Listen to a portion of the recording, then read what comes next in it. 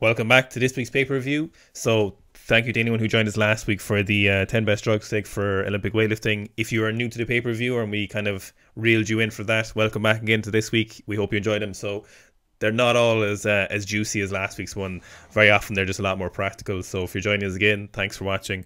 So this week's one is kind of a practical one for a lot of our coaches out there, or for any of our real athletes playing sports, and you're trying to determine, how do I know basically if my strength and conditioning work is carrying over? Is there like an easy metric of measuring, is it an effective way? Is my training effective?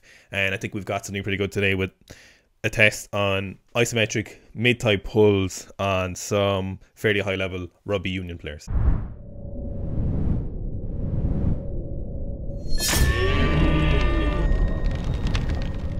This week's paper is titled Isometric Mid-Thigh Pull Correlates with Strength, Sprint and Agility Performance in Collegiate Rugby Union Players. So basically what we had was a team of researchers from Florida, Japan, Nebraska. So there is a pretty random pretty random conglomerate of universities there.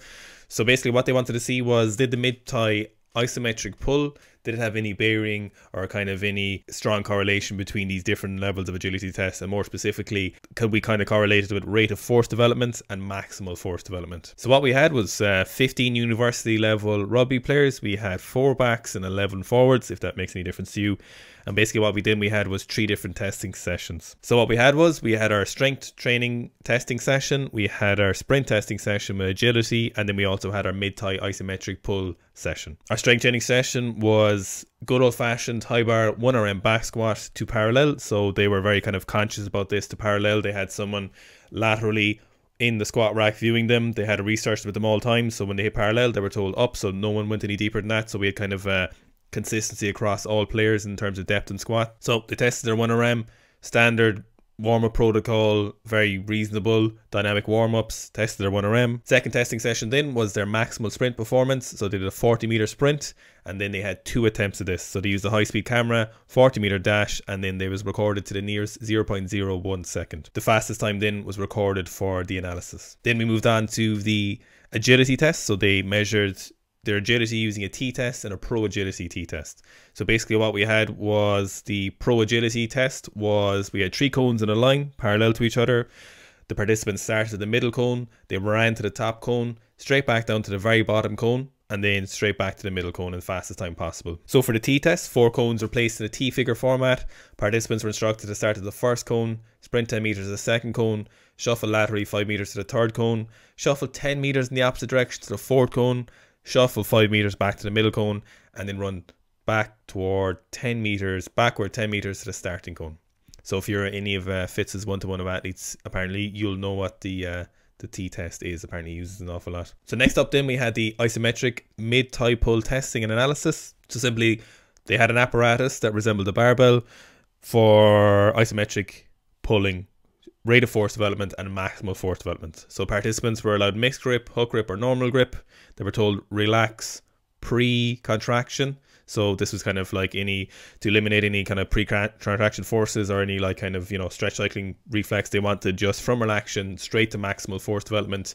So if they were kind of pre-contracted, this would kind of interfere with their rate of force development characteristics and results in that. So they need to be relaxed, which is very interesting. So then they measured this across the rate of force development from 0 to 30 milliseconds, 0 to 50, 0 to 90, 0 to 100, 0 to 150, and then 0 to 200. And so then they calculated their maximal force development and then rate of force development from the values they got from this. Our results section is up next.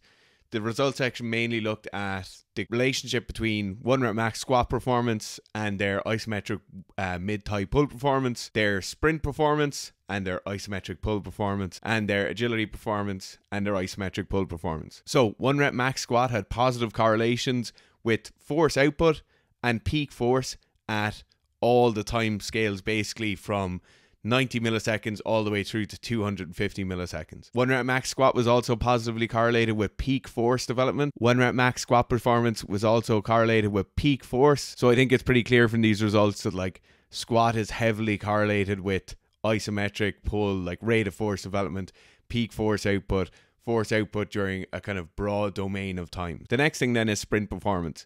So sprint performance, you still see in this case, what would be a negative correlation between sprint performance and rate of force development. It's important to note here that negative correlations are good because sprint times is what's being taken into account. So a lowering of sprint times while you increase your rate of force development is a fairly kind of obvious nod that you're getting better at sprint performance. So negative correlations between rate of force development and sprint times at 30 milliseconds and 50 milliseconds, and not at the kind of later ones. So that's 150 milliseconds, 200 milliseconds, 250 milliseconds. It may seem quite intuitive. We'll talk about it later as to why this might be the case. So then peak rate of force development during the isometric pull was also negatively correlated with sprint time, which obviously shows that higher peak rate of force development would lead to lower sprint times. Okay, so then agility is the last piece. As Owen said to you, there's kind of two pieces in the agility testing. One was a T test, one was a pro agility test. Interestingly, we have differing results here. So we see negative correlations between agility test times in the pro agility test at 30 milliseconds, 50 milliseconds, 90 milliseconds, 100, all the way through to I think 200 or 250 milliseconds. So as you get increased peak force development or peak rate of force development, you see decreasing time in that test. Interesting here though is that in the T test, so that 4-cone pattern where you're running out doing shuttles or shuffles across and back, we don't see any correlations, be they positive or negative, between kind of rate of force development, peak rate of force development, force output at any of those time frames. Okay, so before we get going, I just want to read a little quote from the introduction of this paper, and I think it's something, it's quite a profound sentence, but it should sum up a lot of the reasons a lot of real athletes should be doing strength training, supplementary strength training in their off season. For instance, running velocity and ability to change direction have been demonstrated to be related to strength and power relative to body mass. Basically, if you're stronger, you can move better as an athlete and you can do it faster, hopefully. So I think that's just quite a useful thing to be reminded of at all times if you are wondering why you're doing strength training or if you're coaching your athletes. Like, such a simple line, but it sums up a lot of why you should be doing strength training. So there's kind of a couple of things about the study. I think, first of all, it's definitely a useful metric if you have, for example, like a large club or you have a certain number of athletes. If you, for example, are unsure about kind of strength training, you're a coach yourself and you're a real athlete. So if you're doing something maybe like you're a field sport, or you might be doing something like a martial art, maybe something like grappling or wrestling, and you're trying to see, you know, kind of is your rate of force development going up or your peak force development, and you're not too sure, for example, you know, you're limited by strength or you're limited by a weight class, for example, it might not always be so easy to see an increase in your maximal strength. Ideally it should be, but there's always times maybe when it's not, or maybe in season when you want to check how your performance is going or how it's increasing, or more likely how your performance is degrading. So over a prolonged season or in training period or in season period, the likelihood fatigue is accumulating is kind of a useful measure to know. So if you were, for example, very diligent with that, you go from season to season. So, you know, in your on seasons, you had kind of a routine, kind of like recording points throughout certain time points throughout your season, and then you could know, then, you know, you go to your next off season, you have another productive off season, let's say you're a rugby player or something like that, and then the second on season you use this isometric mid-thigh pull, you get your values and record it. So it's very simple, it's very quick, and then you kind of see, you know, ideally you would have a very productive off season. You can kind of see hopefully a little bit higher rate of force development maintained, you know, or a rate of maximal force development kind of maintained a little bit higher than you might normally would. And it's kind of a good way of judging how your off season and how productive that is and how effective it is in maintaining your on season performance. So the other thing about the isometric mid-thigh pull is it's quite simple. So, you know, relatively inexpensive, you know, if you're kind of a dedicated athlete or you're coaching a cohort of athletes in your gym, you know, it's something that's very simple to do. It's very easy. Technique is very low. You just pull as hard and as fast as you can, and you know, it's over in literally it's over in milliseconds. So it's a very, very short period of time. The only caveats I would have with isometric mid-thighs or any kind of isometric pulls is that they can be quite fatiguing. So in terms of, you know, if you're doing prolonged, so if you're using isometric training as a form of training, they've been quite fatiguing in terms of like CNS fatigue. They can be quite hard on joints as well. So isometric training is actually very productive for tendons and ligaments if used correctly. However, an overstimulus of isometric training could probably, while it may not damage your tendons and ligaments, it certainly feels quite sore. If anyone of you have ever done any kind of isometric training, a lot of times your joints, something like this, it can feel quite sore in your joints, which is not something you want to be kind of, you know, prolonging the effect on. So ideally I wouldn't do this kind of training or isometric testing with high frequency, so I keep it kind of maybe once a month or even less, maybe once every 2 months, something like that. So kind of at the end of maybe a training block or at the start of a next training block. So keep it quite low frequency. I wouldn't use this as a side of training. So just so you think kind of, do these maximal force developments, and that's kind of an argument for a different day or another investigation. But for now, I definitely think this is a useful metric if you are any kind of real athlete. If you want to see how your training is going, it's quite simple, effective, and reasonably cheap if you can get one. Yeah, as Garth said, these are cheap pieces of apparatus to get. Like, they can go all the way up to you having a kind of cage bolted to the floor over the top of a force plate, which makes it a very not cheap piece of apparatus. But for all intents and purposes, you can go on eBay or Amazon and get yourself an isometric pull gauge, and you literally just tie it to the floor, or you stand on a plate and you tie it underneath the plate, and you just have a simple T-bar in your hands, and you pull as hard as possible into that T-bar, and you will get that mid-thigh isometric pull. So it's very, very simple, really accessible for the vast majority of populations. There's two things I want to talk about in this discussion, and they're more kind of to do with the paper and to do with certain findings they might have had.